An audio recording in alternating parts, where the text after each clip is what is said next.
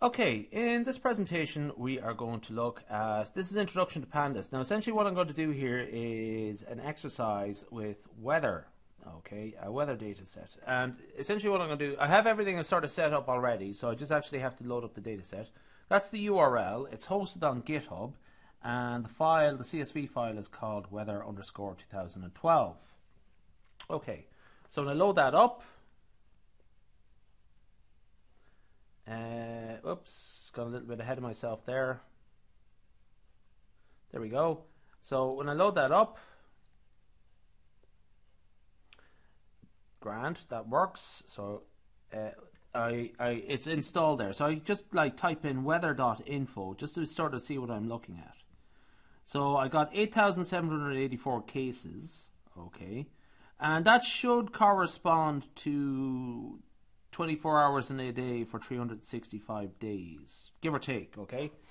And essentially what we have here is we have 8 variables, okay? We have date time, which actually makes sense, like for each hour throughout the year. What is the weather?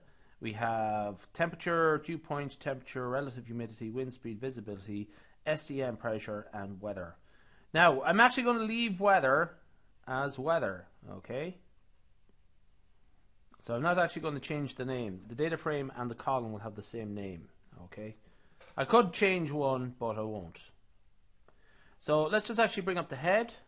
The head is the first few cases. And it just sort of overshot there. This thing's jumping around me a bit. There we go. So, yeah, this is like the sort of stroke of midnight, the first hour of 2012. That is the weather reports. So over the course of the night we had fog, then we had freezing drizzle and fog, freezing drizzle and fog, and then just some fog. Okay. So that's particularly what I'm looking at there is the last column, which is weather. Okay. Let's look at the tail.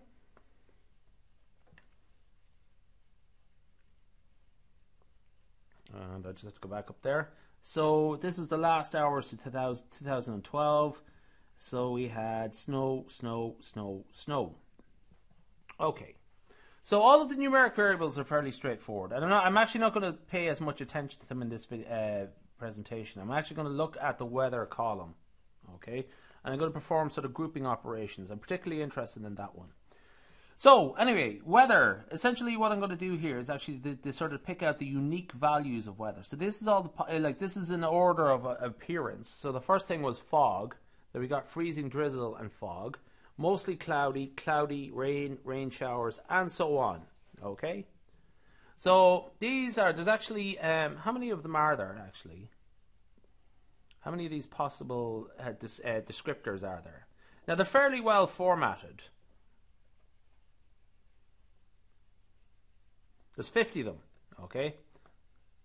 There's 50 of them, but some of them are overlap. Like, I mean, there's rain and fog, or no, there's like, for example, snow and fog, snow and haze. So there's quite of overlaps between loads of different outcomes.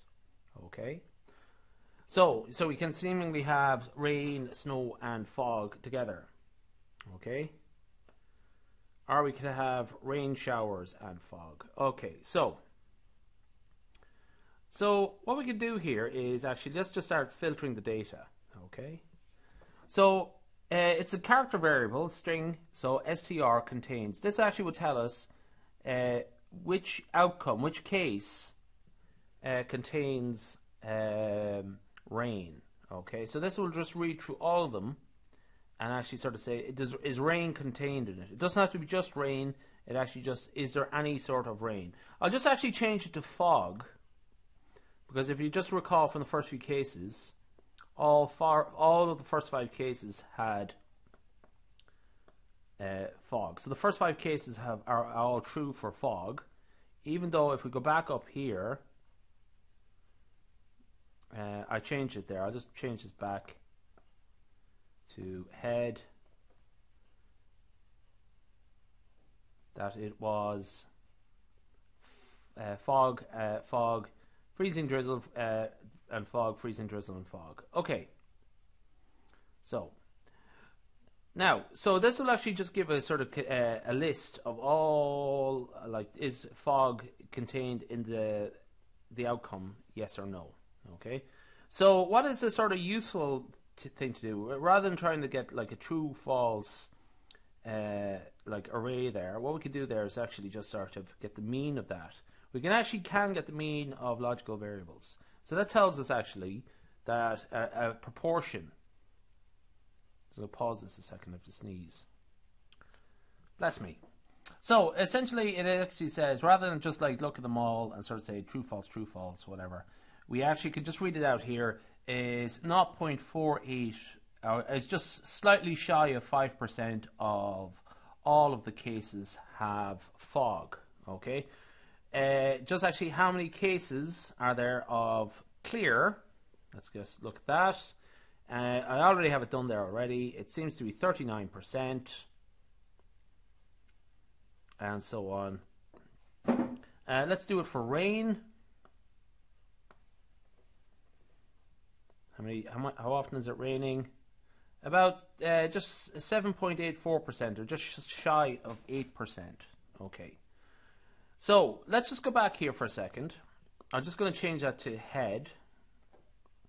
So rather than print out all the cases, I'll just print out the first few. What we have there is a logical variable, false, false, false, true, and so on, or a Boolean variable as it's correctly called.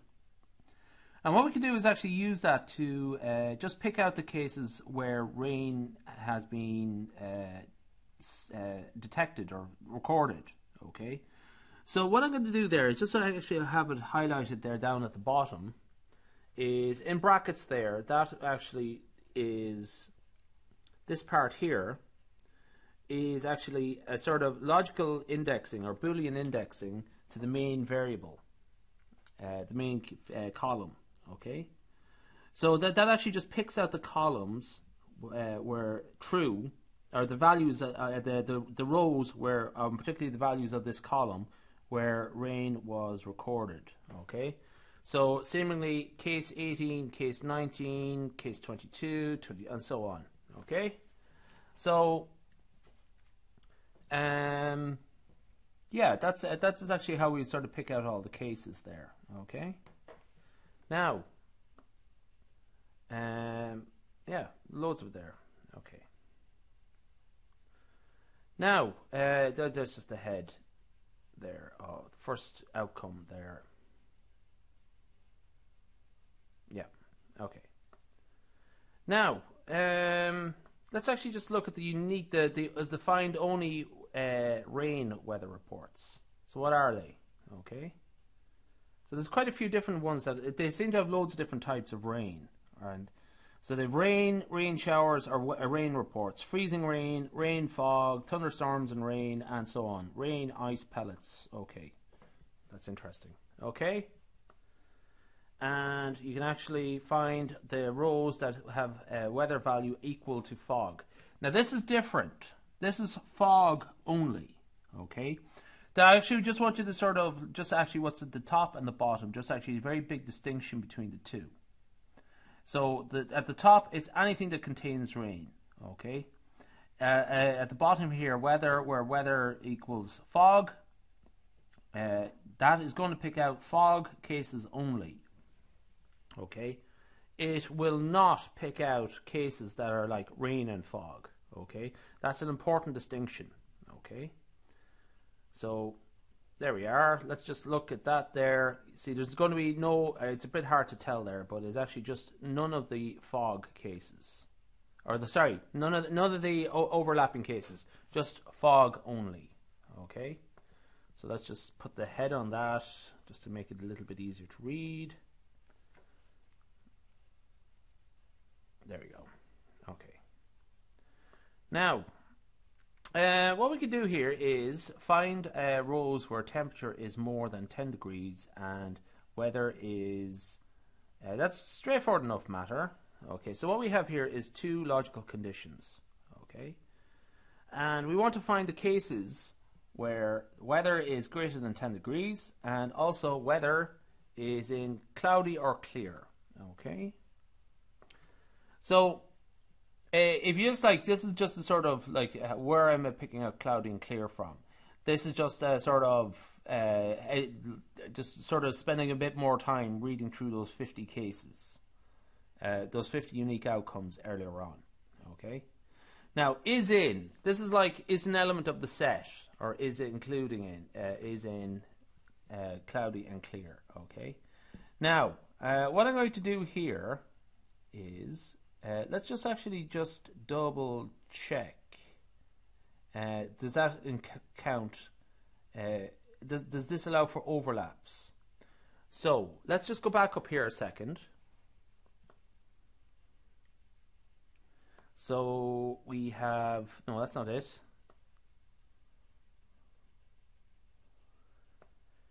Well, we have clear, we have cloudy. Okay, do we have any other cases there? I thought I saw mainly clear, yes. Okay, so will this count, will mainly clear count in this set? Okay, well, I could actually demonstrate it for you, but the answer would be no.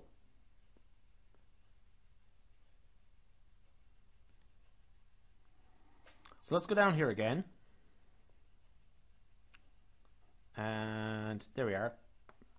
So this is just picking out the, I'm going to call this temp, just to sort of save it for a second. So this is going to pick out those two outcomes there, or the cases that correspond to those two logical criteria. Okay, so let's just insert above it temp. Let's look at weather.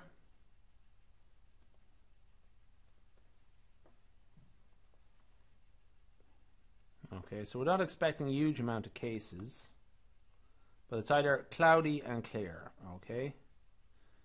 Okay, and let's just go dot unique.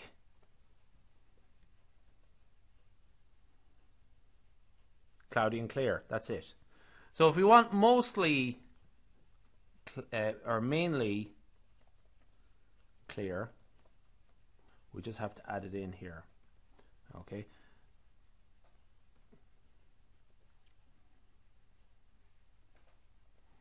So let's try that again. There we go. So the mainly clear cases are uncounted now. Okay. Now, it's essentially, there's no shortcuts for this. So what you should really need to do is actually spend a bit of time just reading through that and just checking are all of them. Like you see, you get a lot of thunderstorms there. But essentially, what I could do there is just actually just read through a few more of them there, just to actually sort of. I mean, if you were doing this for real, you probably spend a lot of time just checking through your data. Anyway, but I won't. So I'll just sort of take it that these are the only three cases we want. Okay, so that's grand. Okay, so that's where the temperature is over 10 degrees also. Okay, just actually out of curiosity, how many cases are there where we seemingly get this nice weather?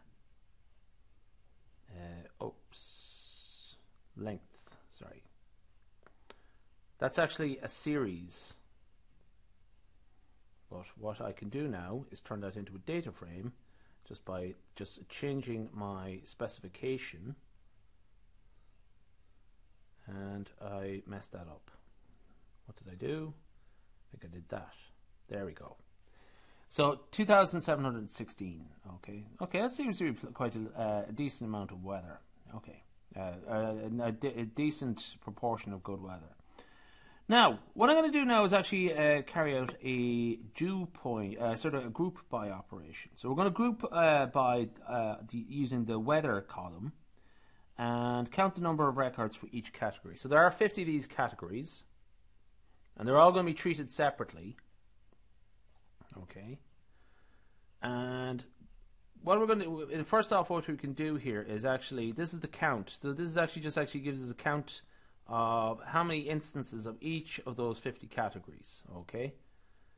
So clear is 1,326. Okay. Now we're picking out the dew column, not for any particular reason, but what we could do now is get the mean for each of those. Okay. Now that's a sort of bit more interesting. Okay. Now it's still a little bit unsatisfactory actually, because what really we should be doing here, let's be honest, is actually creating from the weather, creating new variables that are binary variables, is yes or no variables. Ice pellets, yes or no. Snow, yes or no. Fog, yes or no. Now that's actually fairly, we'll come back to that actually. Okay. Now, so what I've done there is, yeah, counted the number, count, yeah. So I think, yeah, that's just actually overrun myself there a bit. Now, what we can do here is plot a line graph for the temperature. Okay, this is just a sort of slightly different thing. Actually, I'm coming to the end of this video. This is sort of like a couple of things I'm sort of setting up for later on, the fourth video. But this is actually just a sort of like how to create new variables. But what I'm going to do here is just actually plot temperature, which is a numeric variable, and it is just to give us a quick plot of temperature over the course of the year. So seems to that, I mean, if you're looking at weather temperature, that sort of makes sense. Just actually the code to write it there is weather, just pick out the temperature variable, the type column, temp C, and plot it. Okay, and you can in your plot command you can just actually specify the size of the plot. Okay, we can put in a bar plot as well. It's not going to be a great plot really in this particular instance because it's all these 50 different cases, but really that's not as useful an outcome here. But just in case you did need a bar plot, kind equals bar, that's how you would do it.